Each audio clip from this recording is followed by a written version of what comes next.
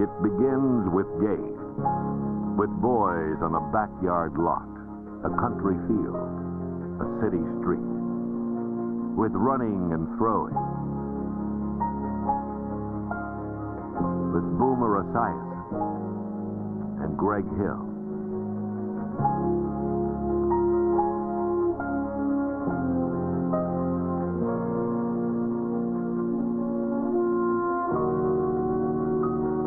With young men running under the empty air.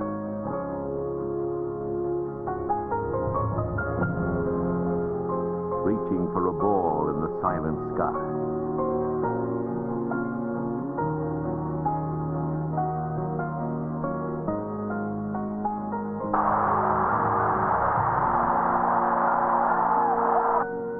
It begins with hitting and hard work. Wilson.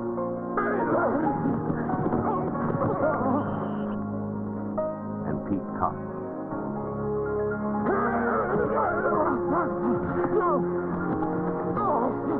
It begins with dreams and with Tyrone Furman.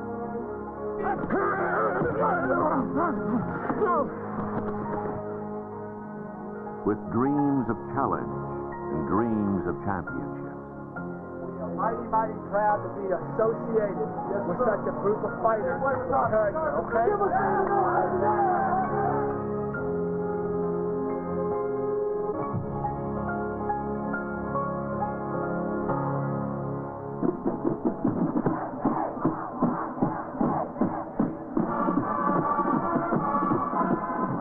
Out of games come dreams. Out of the backyards of boyhood to Byrd Stadium on a Saturday afternoon. College football is an American rite, an autumn ritual, a celebration of excellence, courage, and community. A ceremony of passage out, of passage to challenge and achievement, purpose and pride. A passage led by head coach Bobby Ross. For Bobby Ross, the football years, the college years, the Maryland years are the special season. The goal-setting season. The proud season.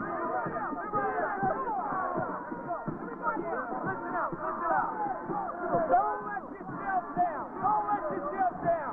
Play hard and for your personal pride right from the start. We set the tempo right away. We're going to kick off to our left. Jesse, put it deep right. Let's go.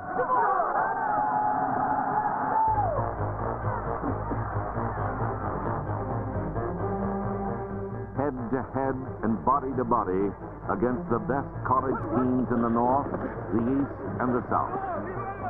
Maryland football begins with basics, with hitting. Wing left, Strong's out. 37 leads two. Today against Pitt, power blocking and power running. The drive of Dave Daddio, fullback.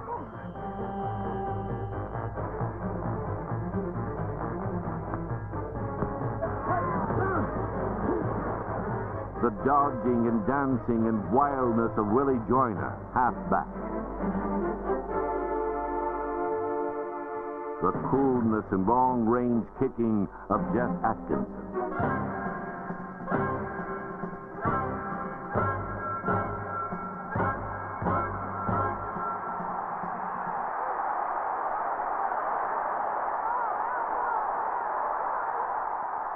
For Maryland, basic football means defense.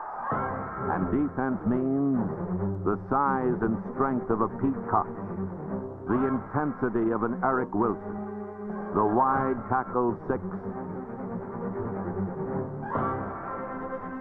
and the wave tackling of Tyrone Furman, Eric Wilson, J.D. Gross, and Bobby DuPaul. For Maryland, a defense built on the willingness to work hard and the willingness to dream hard. Eric Wilson, linebacker. You know, I've grown up all my life with football being around me, it's been my dream ever, always to have a shot at playing pro football. For 4 decades they have come, coaches and players drawn by dreams, drawn by legends. Legends like Paul Bear Bryant, who won his first college games with the University of Maryland. Jim Tatum, who won a national championship here.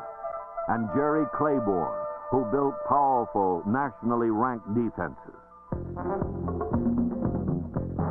Players like Lloyd Burris, strong safety for the Kansas City Chiefs.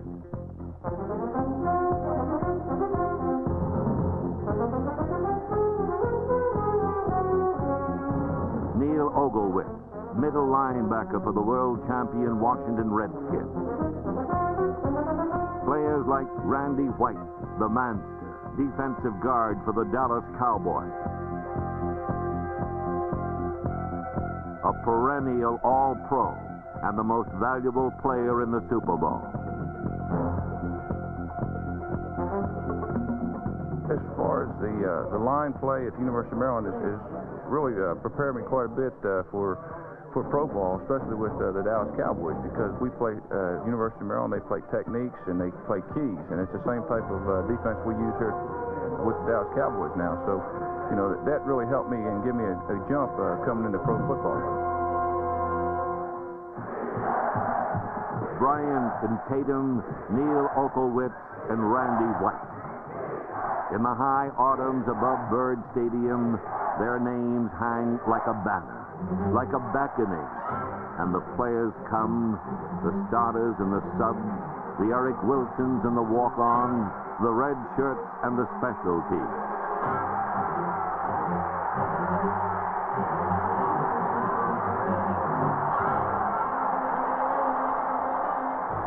They come and keep coming. Koch and Joyce, Parker and McHale. The linemen and the linebackers, Wilson and Forsett, Baker and Gross, and Shankweiler. Searching in their sunlight years for the chance to climb, reach, and soar after physical excellence, after football excellence. Carrying in their hands and hearts, like Brian Baker by the goal line, their boyhood dreams of game-breaking play.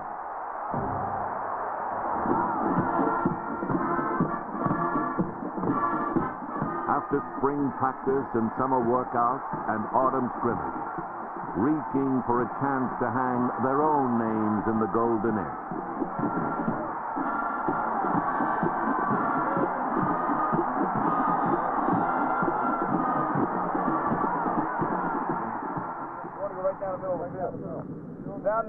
Down.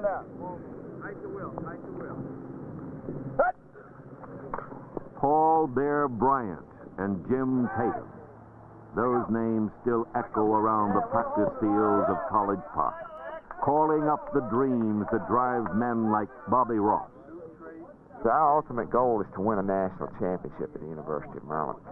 That's what we all want. That's what we're achieving. That's what we're working for. The first step. So we set as a goal to win our Atlantic Coast Conference championship. To a team with a tradition of physical strength and fundamental defense, Bobby Ross, a coach out of the Kansas City Chiefs, brings an offense built on the highest scoring teams in the National Football League. Well, we have a very clear-cut offensive philosophy here. It's based on your top teams in the National Football League, offensively speaking, statistically speaking. An offense based on multiple formations, shifting formations, a balance of running and passing, and a high degree of unpredictability. Last one. Here's some keys to this game, okay? Now, we finished the physical preparation, all right? Pay attention here, okay? Just pay close attention. We finished the physical preparation. One of the really significant factors to this game is what we do in terms of concealing our defenses. You can take away a lot of their offense with your movement, okay? if you're moving back and forth, and not too early, but throughout the entire football game, keeping your poise, okay, you can take away a lot of their offense.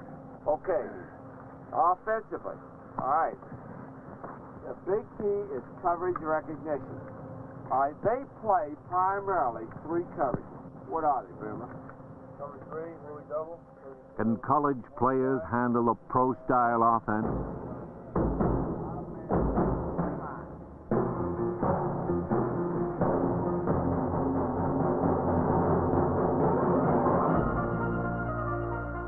In Byrd Stadium under homecoming sky, a high noon shootout between 2 of the best-growing college quarterbacks in the country. At one end of the street, Ben Bennett of Duke, the most prolific passer in NCAA history.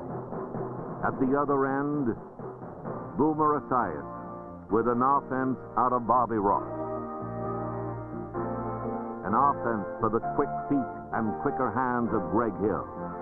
An offense for the long pass and the short pass.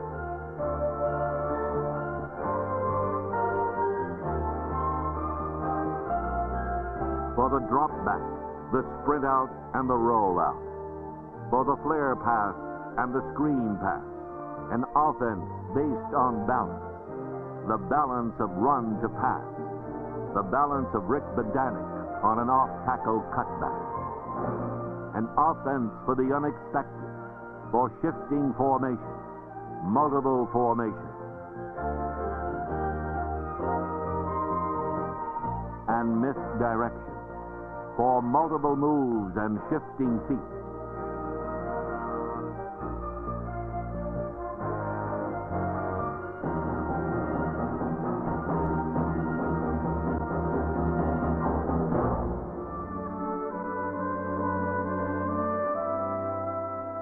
Above all, an offense for excellence, for the exceptional athlete.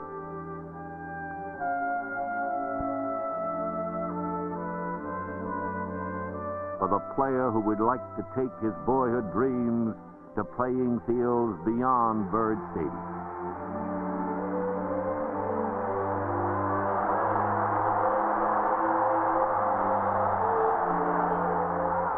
Out of dreams come challenge.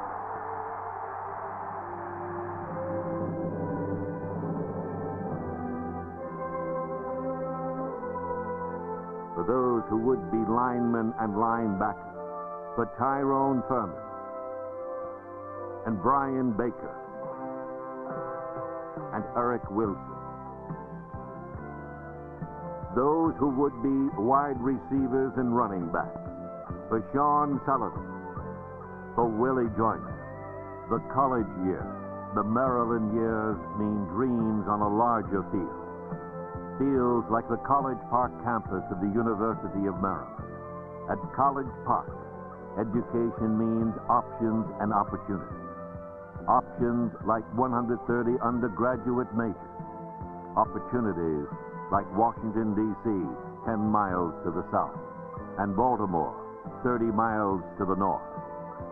The challenge for those who would take it of moving into wider worlds. Coach Bobby Ross. There are things beyond football. My job as the head football coach here at the University of Maryland is to not always tell our players what they want to hear, but to always act in their best interest. I think first and foremost, a young man should get out of the University of Maryland an education. Time needs to be spent in communicating with players in terms of their personal goals and, of course, what they want to do with their lives after they finish school. Work, self-discipline, and a sense of purpose. We promise you that we are going to be ready and are going to represent you in an outstanding fashion. Purpose fired by passion. The community of passion that is College Park in the fall. I'd just like to reiterate what Coach Ross said. And as far as tomorrow's game goes, I think the worst hated color in my repertoire is light blue. I can't stand it. I hate everything about it. I hate everything that's associated with it. That's all it is to it. And the fact that this is my last game and the rest of our else's last game here, I think the most important thing that we can do for all of you is go out with a win and go out with a big win, and I promise you that from the bottom of my heart that that's what we're going to do tomorrow. To go out playing, to go out winning, to go out burning. Hey. Let's go down. Time for it, fellas. Time for it. Army and Navy, Notre Dame and Southern Cal, Michigan and Ohio State, Maryland and North Carolina. For Captain Pete Koch, a time for leaders. We got 3 hours coming out, babe. We can walk up the field, win or loser. We get no chance of coming back at this one. You got 3 hours to give. You got 3 of the best hours of your life.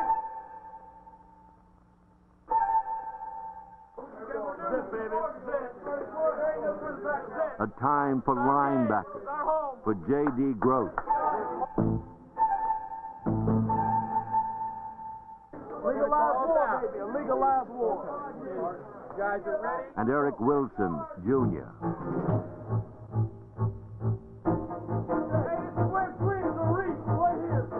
A time for special teams and special plays. For Bobby Gunderman.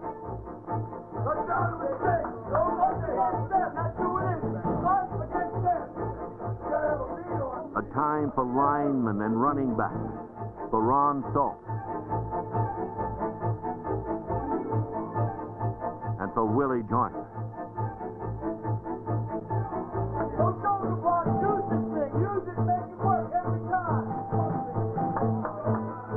And for some of them, for the seniors, for Boomer Esiason, a time for last thoughts about Byrd Stadium.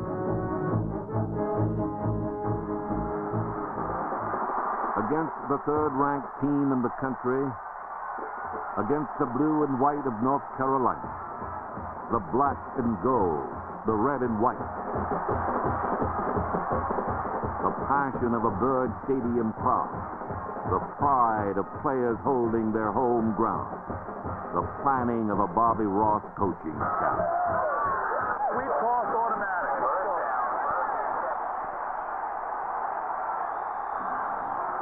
We've tossed automatic. It'll be 48. It's going to run like hell. Against the shadow of defeat, against losing, against passing time, they came back and they came together. The senior quarterback and the junior receiver and the sophomore running back. They came with passing and running and risk-taking.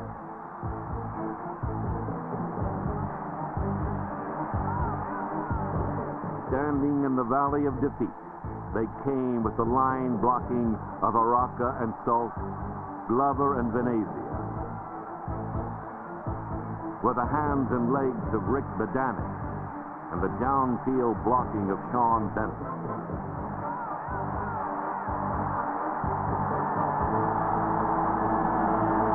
Into the valley they came, reaching for dreams, reaching with the high-risk boldness of a Bobby Ross team.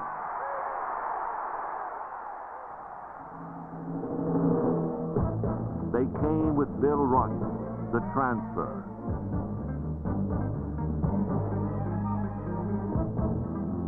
With Sean Sullivan, the freshman.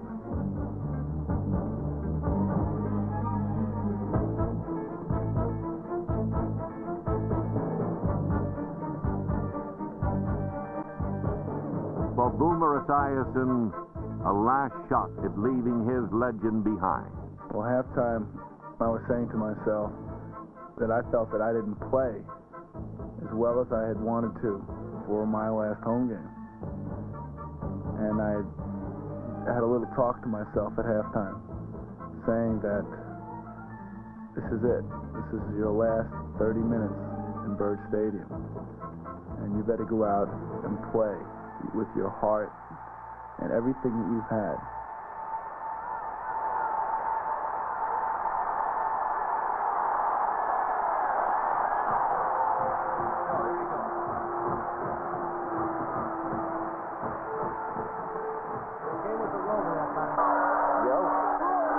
Check your play action.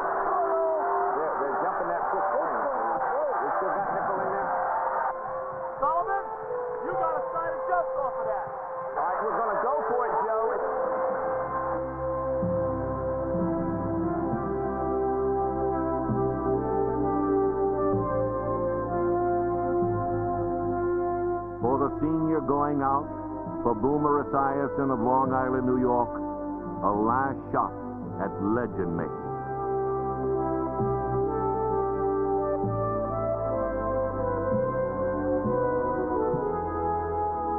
For the freshman coming in, for Sean Sullivan of Philadelphia, an early chance at heroism. And when we come running out on that field, it's just like a head rush. There's those people behind you, and they're screaming. And you know that they're going to be a part of this day's game. For something, it was just destiny that we were going to win that game. And everybody played like that. In the fading light and falling darkness, destiny was defense. The courage and force of Koch and Thurman facing their last fourth quarter here.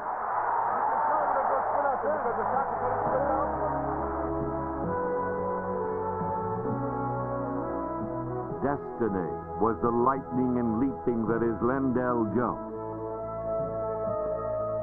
The quick reads and quicker charges of J.D. Gross. The wildness of Eric Wilson. You just get in a groove. You get in a groove and start, flying around the field and making a hit. You're up and you're expected to run around like a crazy man and try to take people's heads off.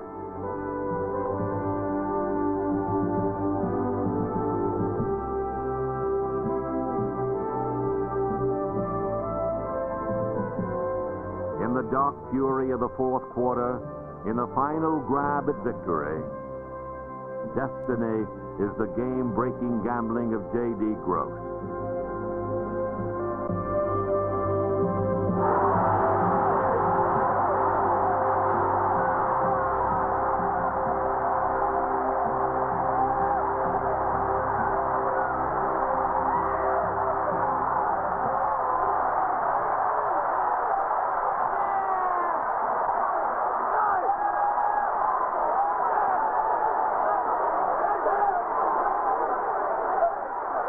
There is a tide in the games of autumn. On the playing field, it is there. On the bench and in the stands. For players and coaches, fans and fanatics, an energy out of dreams that can lift men to higher levels and greater risks.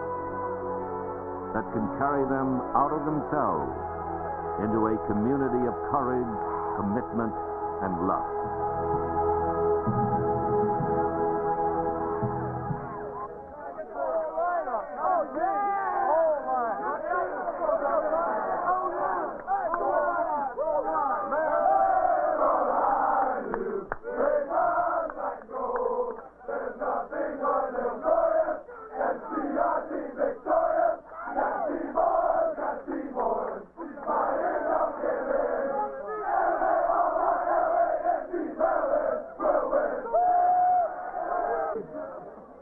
After sowing, reaping. There is a season for all things. After spring practice and summer workout. After the agonies of autumn. After victory. After defeat. After the testing, a time for triumph. A season for victory and a season for passage.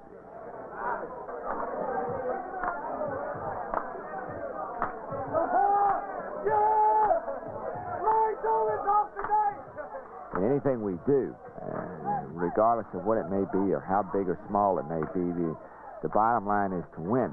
But I think that a young man from the game of football learns a lot of things that are applicable to life, different types of people, different backgrounds culturally, different races, different religious beliefs. All of these things are a part of forming and making a togetherness, a cohesiveness that allows your team to function. That's true in football. It's true in the game of life. The bottom line is winning, but the building block is people. The kind of people who come to play and to work and to win.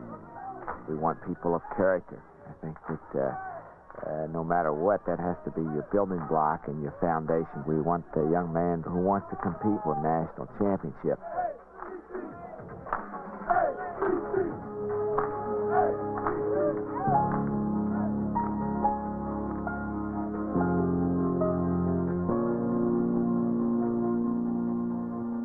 season for all things. For Bobby Ross, a championship for the University of Maryland football team. The championship of the Atlantic Coast Conference. A first banner for Bobby Ross and his players to raise above Byrd Stadium. A first step toward a larger dream, a national championship. For their second year with Bobby Ross, another winning season, another major Holiday Bowl game, a trip to the Citrus Bowl in Orlando, Florida, home of Disney World and Epcot Center. A trip to play the University of Tennessee. It begins with games, with running and throwing, with young men on a bursting field, reaching for a ball in the roaring sky, with hitting and hard work. It begins with dreams. It ends with dreams. Dreams of Byrd Stadium, of dancing by day, dancing by night, of victory and defeat, of great plays and great players and great coaches.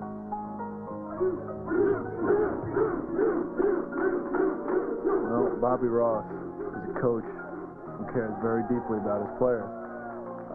It goes far beyond the football. He understands what a student athlete goes through. He knows we're between the ages of 18 and 23. He knows that we're young men looking for a purpose in our lives. He understands that, and he also understands there are commitments that we must keep to our schoolwork and to our football.